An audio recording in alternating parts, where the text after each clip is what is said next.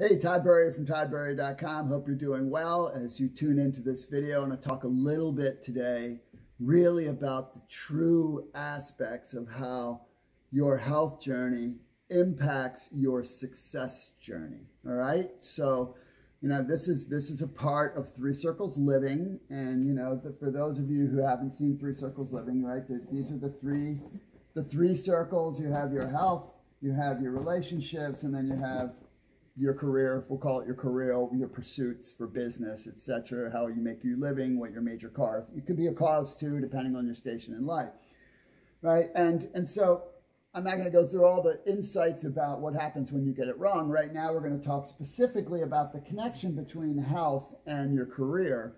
Obviously, the health to your relationships is the next big connection that then feeds into your career. But right now, we're just talking about this specific connection, because it's massive, and it's something that, there's a little bit more attention paid today than there used to be in companies. They're starting to have wellness programs, and, I don't know if that was stemmed by a profit motivation because it costs them a lot more insurance-wise to not have healthy people, or if they're starting to understand. I don't dive too much into that stuff, because I'm just not a heavy detail guy. I'm more of a here's what works and why it works and how it works based on my living it and teaching it for years.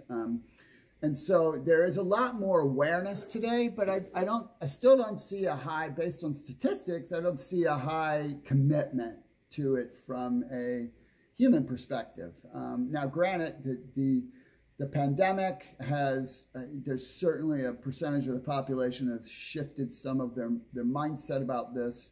But in general, it's too often the pursuits of the career, and the time, right, career and family, and who has time to take care of their health, right? I mean, isn't that a pretty normal issue? And so I'm going to help you see this in a different light. And this is what I call Q2, right? This is a Stephen Coveyism, living your life in quadrant 2, which is a proactive perspective on life. And when you live that way, and I teach this in prioritization and time utilization, when you live in a quadrant 2 perspective, man, your life is different. Holy cow, is it different? I mean, it's phenomenal. Doesn't mean you don't have problems. You do, but man, it's a whole lot easier to deal with them. And when they pop up, they're not the same kind of problems. Generally, right? There's always outliers in every bell curve, right? But we have to work on basic fundamentals and things that work. So here's the first thing to recognize. When you take care of this circle, and there's two parts to the circle, right? There's the physical part, and then there's the mental part. All right, those two parts are very real. So you can't just do one and not the other. You've got to take care of the whole, right? Because this especially is feeding into the work. So when you take care of this, right, high energy, creative, consistent, show up consistently, such a big deal in your credibility and your ability to influence and the way you can build relationships and how you can lead. I mean, everything, so much relies on how you consistently show up, because people don't trust someone who doesn't show up the same way all the time. Vibrancy, clear-mindedness, endurance over the long haul. There's so much more. I'm just shortcutting this.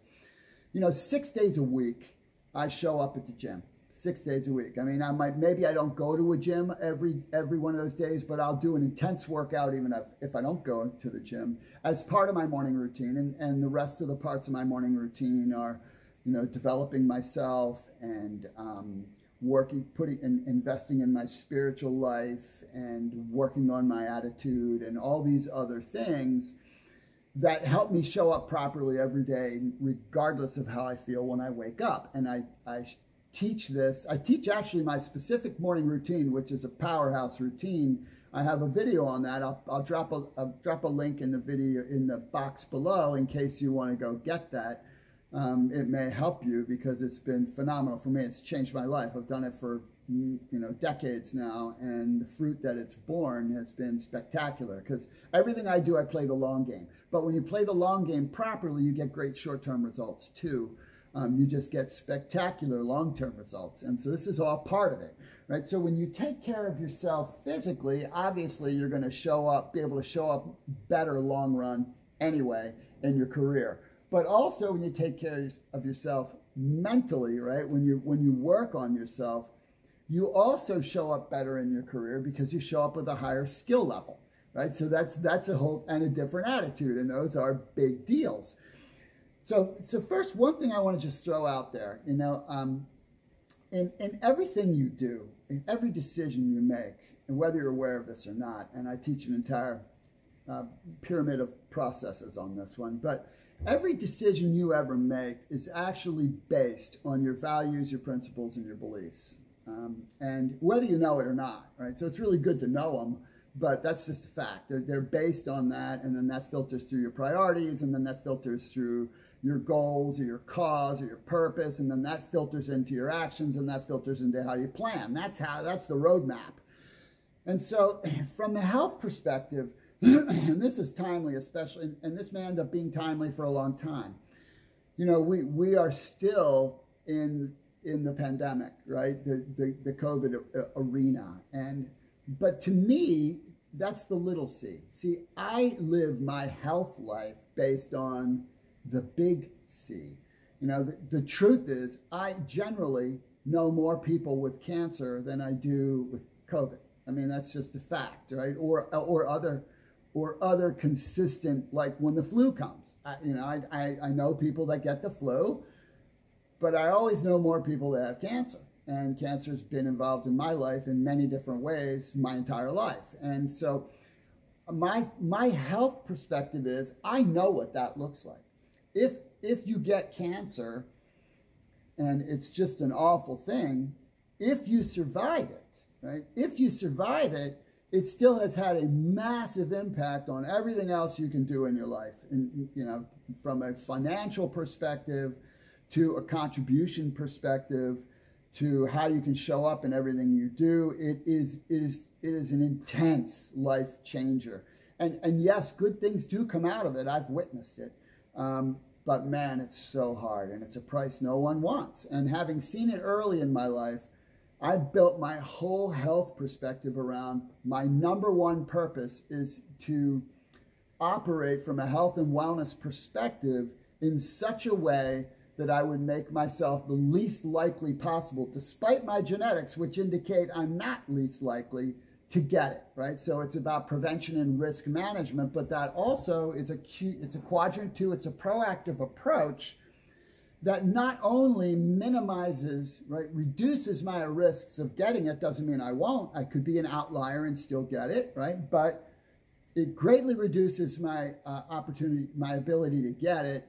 And if I did get it, I'm going to be in a much better situation to fight it. But in the meantime, everything I do that is focused in that direction wipes out practically anything else I ever would have to worry about from a health perspective, right? That is, you know, from a sickness perspective, right? If you focus on all the fundamentals that help you reduce risk of the big C, the little c won't even bother you. I mean, in general, unless you're an outlier on the curve, because you'll have strong immunity, you'll be very, very healthy. It'd be harder for you to catch it. Your body will be much stronger in battling it, right? That's just common sense. This is common sense stuff. I'm a common sense guy, right? Because I've seen the fruit of common sense. I don't listen to a lot of the garbage. I just operate in common sense and principles that are true, right? Values, principles, beliefs. And the beliefs, you know, there's two sets of beliefs, self-limiting beliefs and beliefs you can build on, right? And so you have to always address what your self-limiting beliefs are. That's part of the mental side of the circle, but also those beliefs that you've proved to be true, which is why I live the way I live, which is why I live 3 circles, which is why I live in quadrant 2, which is why I, you know, live according to the credibility curve I teach and all the other things. And so where you generally will struggle is a couple of areas. One, the mindset, right? The mindset of getting yourself in the space of, okay, this really has to be the first thing that matters, right? I really do have to put my oxygen mask on before I try to put it on my child or the love of my life, because if I don't, I'm going to pass out and I can't help them, right? That's a real thing. That extrapolate that into a greater perspective. If you don't take care of you, you ain't taking care of anybody else. And nobody cares how much money you're going to leave them. They want you here now. That's what they want, right? So that's a very, very powerful perspective. You've got to get the mindset that this isn't optional. I don't wake up in the morning and judge whether or not I'll work out or go through my morning routine based on how I feel. why? I mean, if I did that, I'd never do it, or only rarely do it, right? If you only do what is best for you when you really feel like it, your life is going to suck, right? That's just the reality of it. And so you got to pick your battles, but not that one. So the mindset is dominant. Do the things to take care of your health first, not optional. Second is, what are the actions that work, right? So that's where a lot of people know what to do, or maybe they know too many things to do, and so they're paralyzed by too much information, diffusion of their brain. And so, I have a team of people that can help you. If you need help setting up the right exercise program, and you want to connect with someone online, I have some incredible people that I can connect you with in my team. If you want someone that can help you set up the way to eat for you, I have some incredible health coaches in my team that I can share that with you. If you want expertise or recommendations on supplements, I have a lot of expertise in that area. Maybe I will help you, or maybe it'll be someone in my team.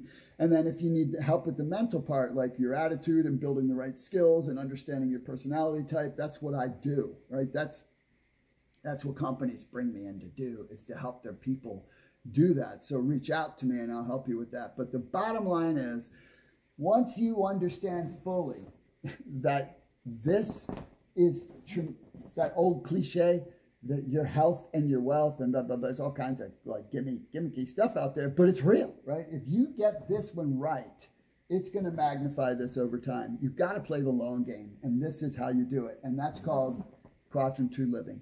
I hope that this was helpful for you. Share it if you think it'll help someone else. And if you need to talk to me and want some insights on who to talk to about some of these things, just reach out to me, and I'm happy to send you to the right people. All right? Have a great day.